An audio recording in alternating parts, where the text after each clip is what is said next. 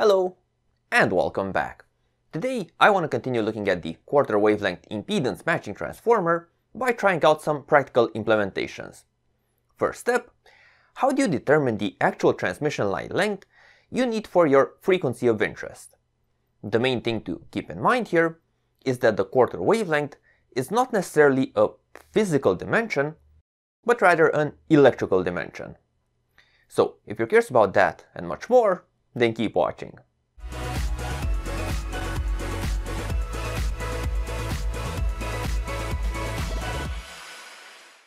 So, what's the difference between electrical and physical length? I mean, is there a difference between the wavelength and the actual conductor or transmission line length? Well, before answering that, let's perform an experiment to check this. And to do that, we will be looking at the propagation delay, the time it takes for a signal to travel the length of a given transmission line. So what I have here is a piece of coax cable, 50 ohm coax. I already measured its length, it's 8.3 meters. And if we consider that the wave traveling through it is going at the speed of light, it should take about 27.6 nanoseconds to travel the whole length of the cable. So now to measure this, I prepared a signal generator, which would be inserting a square wave into the line, which we will also be measuring with the first channel of the oscilloscope. And then at the other end, we have the 50 ohm termination and the second channel of the oscilloscope to measure when the wave actually reaches this point. So if we turn on the generator, we see there is a delay in between the first and second channel, so it takes some time to get the signal from one end to the other. But if we actually look at the measured value, so we can do this using the cursors or relying on the automated measurement, and we can see that it takes about 42.2 nanoseconds for the square wave to travel the length of the line. That's a bit more than we were expecting. The actual difference in between the time that we're getting and the time that we were supposed to be getting is about 65–66%. Is this the time difference that you normally get? Let's perform another experiment to see that. So now what I did, I swapped the cable with a 10 meter long 75 ohm cable. This is what I had around. And again, we're measuring the time it takes between when the signal enters and when it exits. Again, we have a 75 ohm termination so that the wave has somewhere to go. And for a 10 meter cable, if the wave was traveling at the speed of light, we would expect a propagation delay of 33 nanoseconds.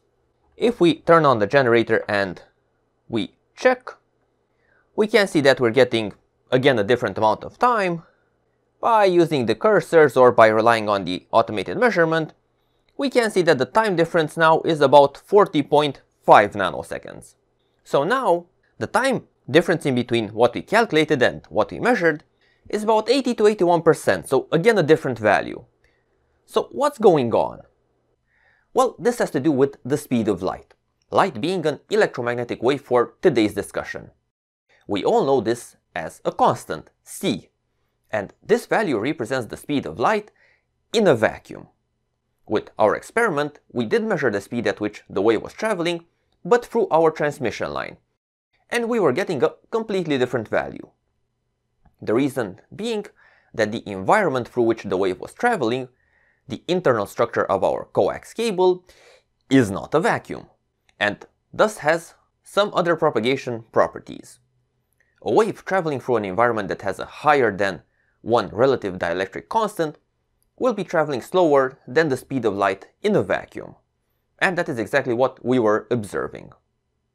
Now, if you're using commercially available cables, the exact propagation speed is documented in the datasheet. So for the cable that I used in the experiment, this 40013 one, if you have a look at the parameters listed, so other than the characteristic impedance, we also have this propagation velocity being documented. So this is expressed in reference to c, the speed of light in a vacuum. And for this cable, it's 0.66. So if we use this value in our calculation, the measurement starts to make sense. And it's a similar story for the other cable, the 75 ohm one. If we have a look, we have a propagation velocity of 85%.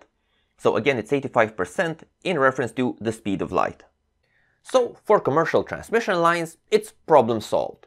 You look up the propagation velocity in the datasheet, run some numbers, and you're done. But what about transmission lines that you make yourself, like traces on a PCB? So, to check this out, I prepared an experimental board that has two 50 ohm traces on it, and both of these are 2.82 meters long. Now, the difference though is the layer on which they are routed.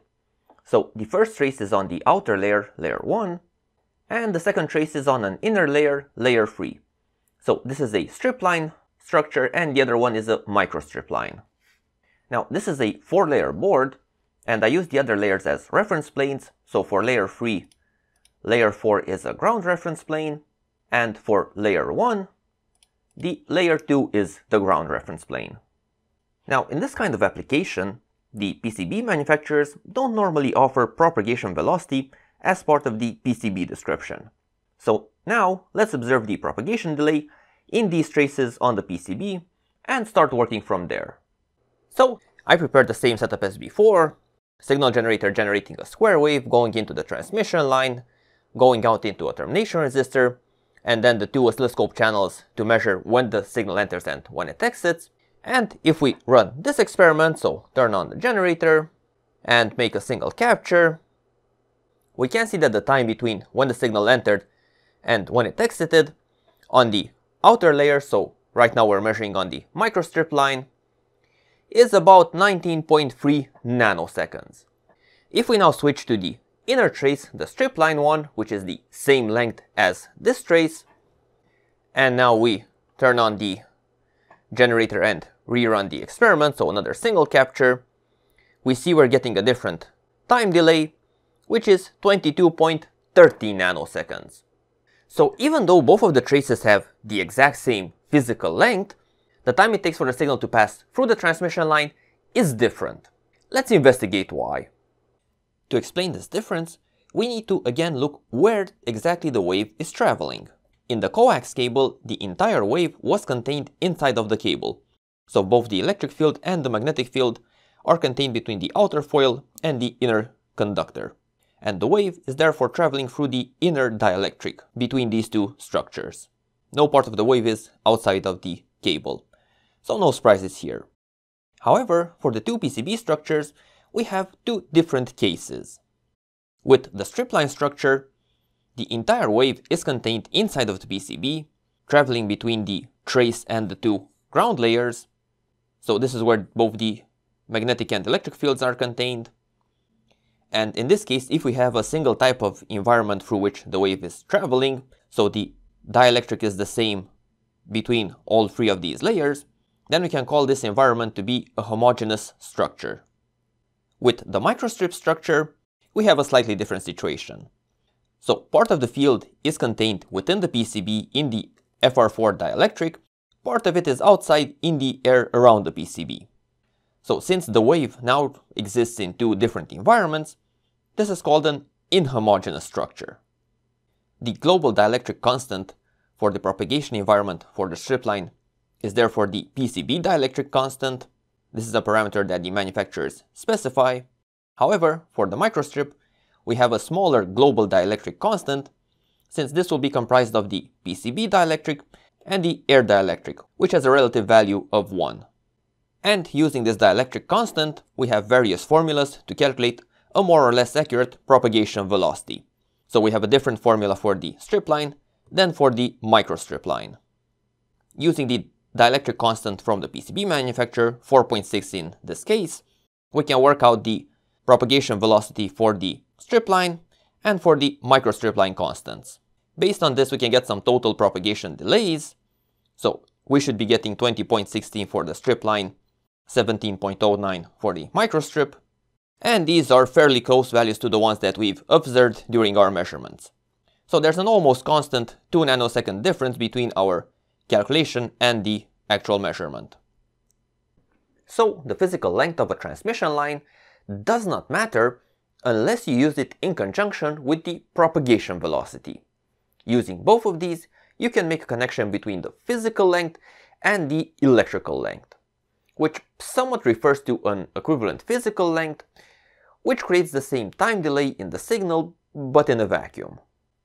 Now, the electrical length is usually expressed in wavelengths or phase degrees for a specific frequency.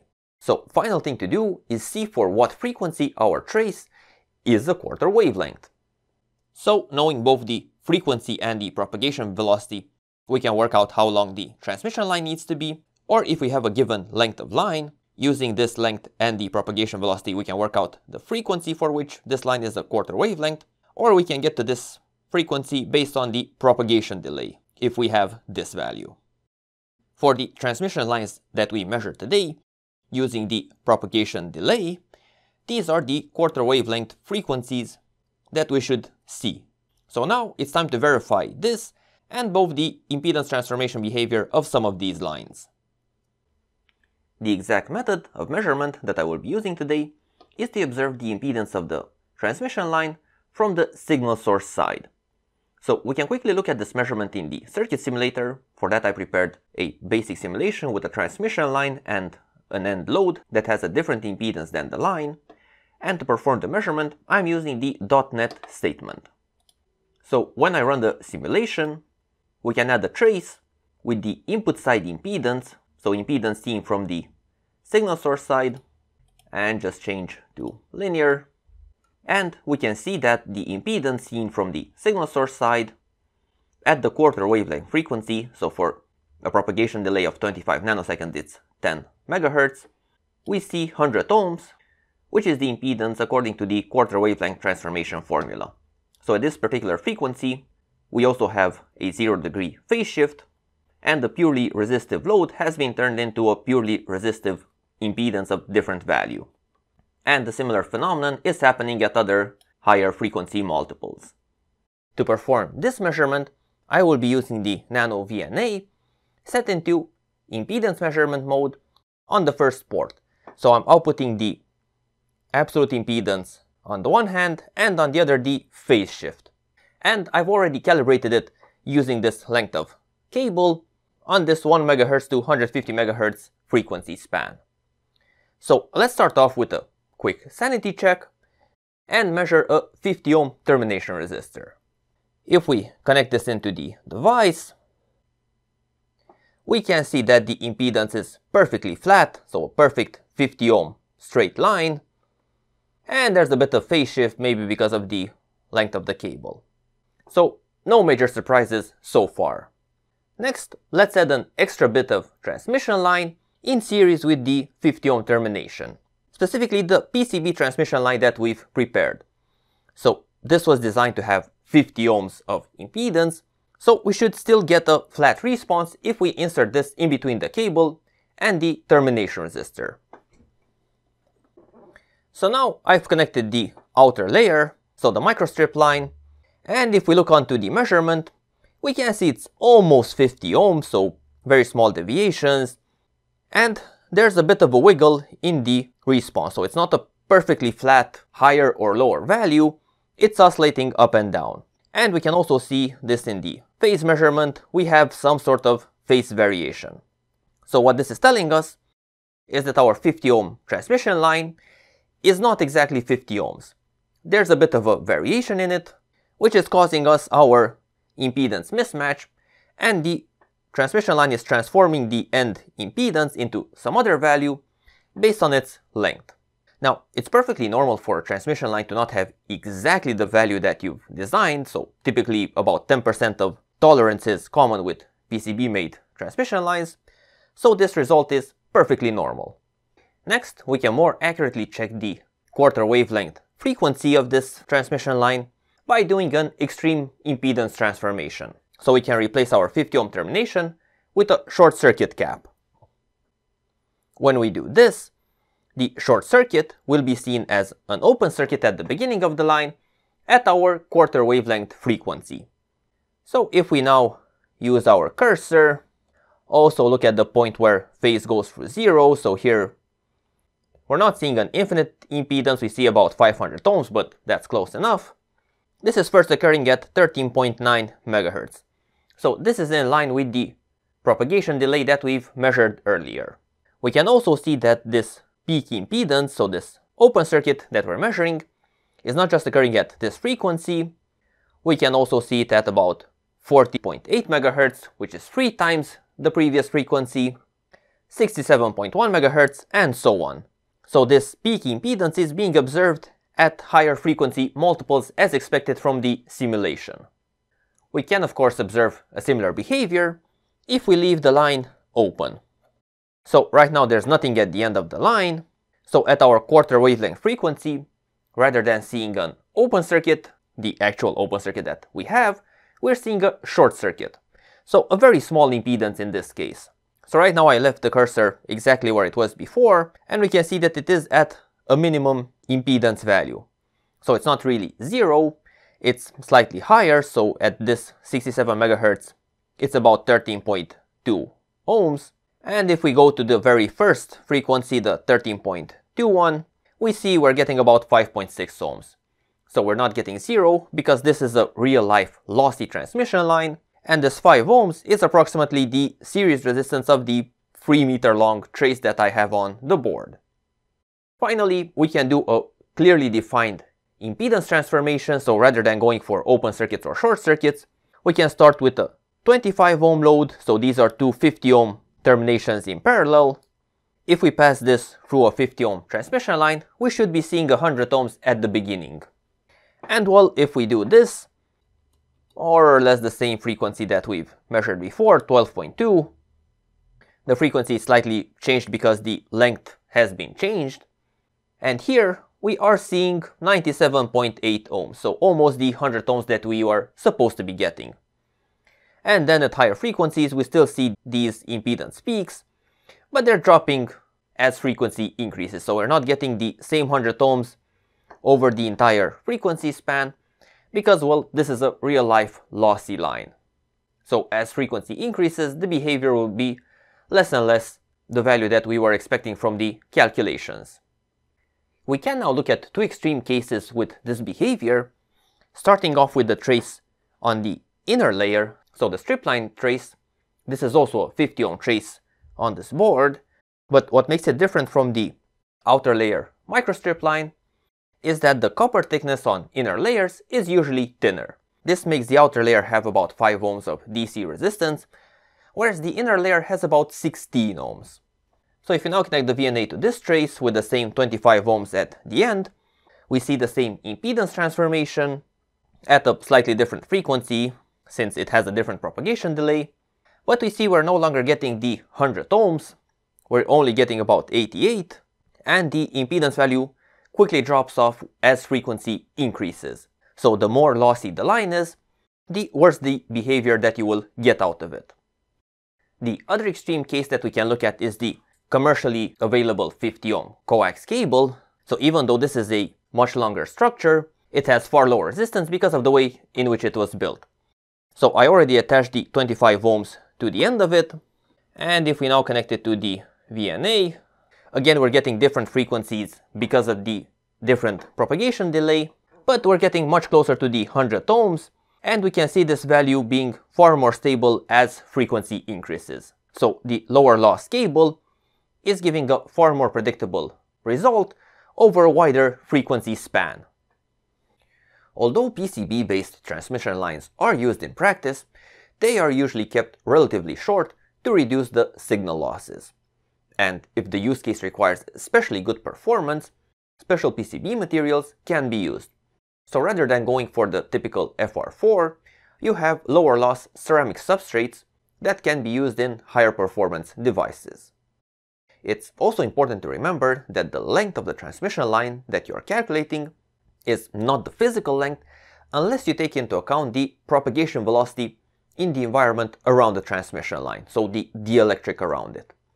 This principle applies not just to transmission lines, but any other structure where the length is somewhat related to the frequency of work, like when designing antennas. So whenever you need a quarter wavelength impedance transformer, these principles need to be kept in mind to get some good results. And with that said, hope you got some useful information after this. Leave your thoughts in the comments. Thank you for watching. Make sure to subscribe to be updated with all my latest videos, and see you next time. Bye bye.